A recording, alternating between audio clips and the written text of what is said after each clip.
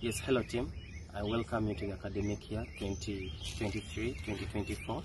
As we are planning the term of primary 7, there are major key points that I want you to really note. One, let's begin conceptual teaching.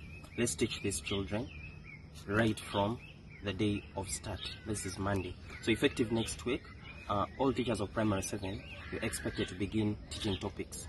The learning objectives will be shared by the different heads of the department. The alignment will be shared in your different groups. So visit your group, get to know where you are supposed to begin from, and let's have ourselves start. Then 2, as we are lesson planning, let us use our learning objectives and learning competences together with the lesson notes which will be shared with you. Let's use them effectively while doing our planning. Don't deviate from what has been given to you. Let's strictly follow that. When it comes to preps, I would request that let all schools have preps conducted, most especially the schools with boarding. Let's have our morning preps. Let them begin right from 6 until 7. Then for night preps, let us have them at least from 7 to 9 p.m. in the night.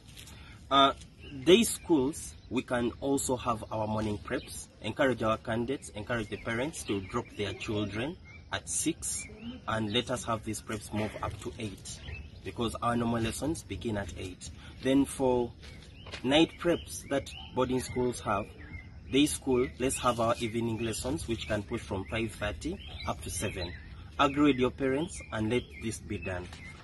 Another thing that I'll also want to let you know, since teaching is going on, just know that fortnightly, all schools are expected to send their record of work.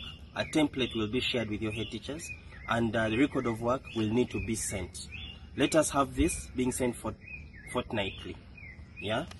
On assessments, I want to let you know that we shall have assessments for primary 7. Our first readiness test will be done